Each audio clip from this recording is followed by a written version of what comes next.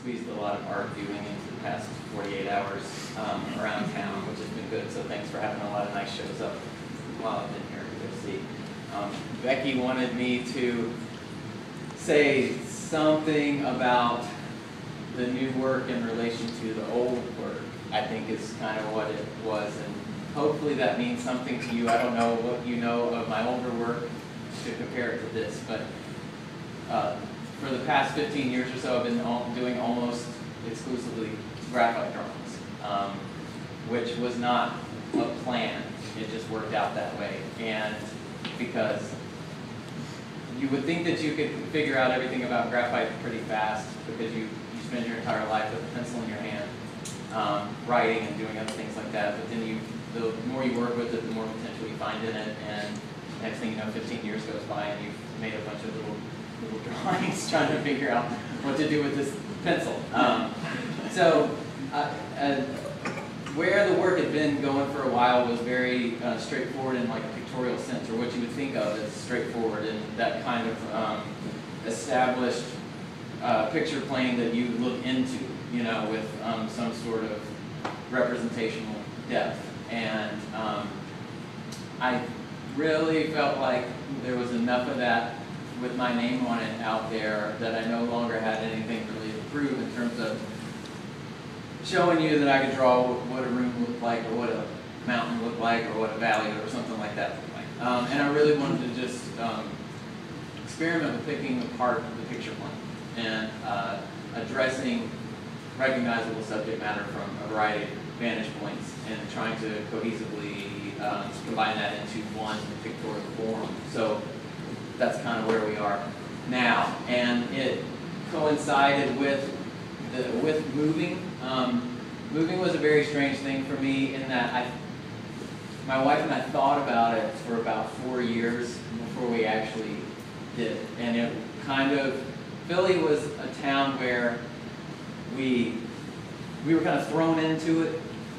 The largest city my wife had ever lived in before we moved here was 40,000 people. And she got thrown into Philly, which is a rough way to land. Even if you love the city, it's a rough city to land in with that kind of life experience. And so we started out and it felt like a struggle, and then we just embraced it for a very long time. And then, at least from my perspective, I started living this life that was in an unhealthy way rooted in this idea of nostalgia for where I had come from. And I began to miss family, and I began to miss things that sort of like determine my worldview. And I started, when I was in my house, I lived in Nashville. Even though I lived in Northern Liberties, I would listen to Nashville radio. I knew about commuter traffic. I knew all this stuff. And like when I was in my house, I lived in Nashville. And then when I left the house, I lived in Philly. When I went home, I returned to kind of the idea that I lived in Tennessee. And it was really bad. I read a book on nostalgia, like the history of it. And I found out that Napoleon would kill soldiers that were exhibiting signs of nostalgia because he didn't want to bring down basically the team spirit of a conquering army. And so if anybody repeatedly acted like they were missing home, he killed them and leave them there like, we're going forward, no matter what. And it's a horrible thing to do, but it's actually a pretty good management technique if you have to go and conquer, or try to conquer Russia and fail miserably. But I was kind of trapped in this idea of constantly looking forward and constantly looking back. And I feel like most everybody has a difficult time existing in the present. You can't capture the present moment. It's always flying by. But I think most people live in an immediate past and an immediate future. But I was moving further and further away from that immediate past and future to something that I thought might happen in 10 years and something that had happened 10 years prior. And that's what a lot of this imagery kind of adds up to me, is a lot of overlapping moments trying to capture something that I can't emotionally and mentally grasp. So that became the physical structure of the drawing, I guess, and that's how it got translated anyway. So what you see here are a number of drawings that something kind of thematically simple as my wife crocheting, which is what she does. It's sort of like a stress reliever. It's like I was telling Becky, there's a lot of anxiety issues in my wife's family, and finding a repetitive hobby is what can like make you a little bit mentally healthier, you know. And so, like she said, some women chose to crochet repetitively, and some people chose to repetitively drink.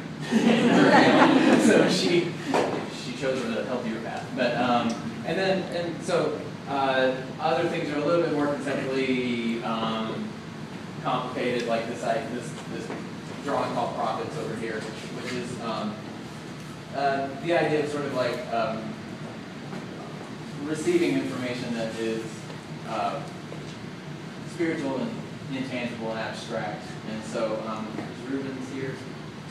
If Rubens can come stand next to him, I'm going to hassle him for the rest of the night trying to take a picture next to the drawing, but he was one of the models for that.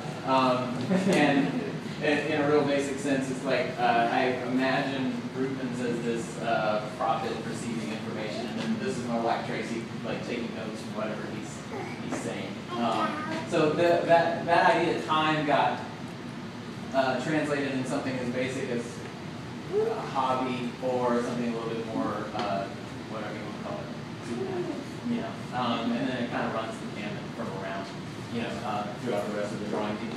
Some are still lifes, kind of more rooted in a basic idea of like death, or, you know, whatever's hanging out in my kitchen at the time, you know. And then others are a little bit more narrative in their structure. And then if you haven't been, I'm not going to try to cram everybody into the ball.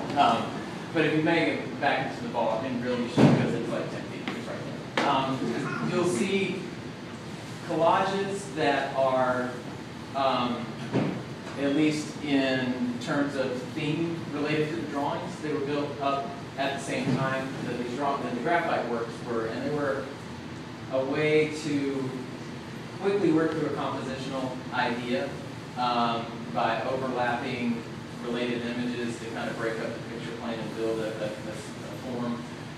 So you'll see still lifes in there that are very much related to the still lifes here, and those were more, some of them were studies and some of them were done afterward to kind of like see how quickly I could solve a problem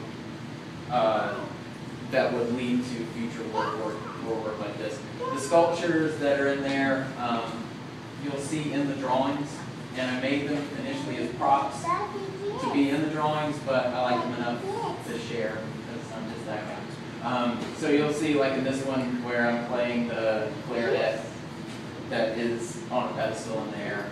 You'll see a couple of the, you know, the heads, the kind of sculptural heads here tucked away in the images with the figures, and also on the still life tabletops and things like that as well. So.